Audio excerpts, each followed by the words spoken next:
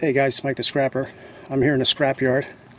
I want to show you everything that's worth a lot of money here, and we're all losing out on this.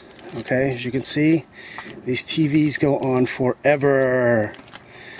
Alright, there's a bunch of them everywhere. Look at this.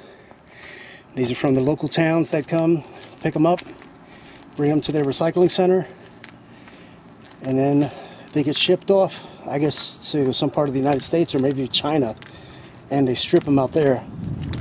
Okay, look at all that stuff. This is just, it's sick. All these TVs that are out there.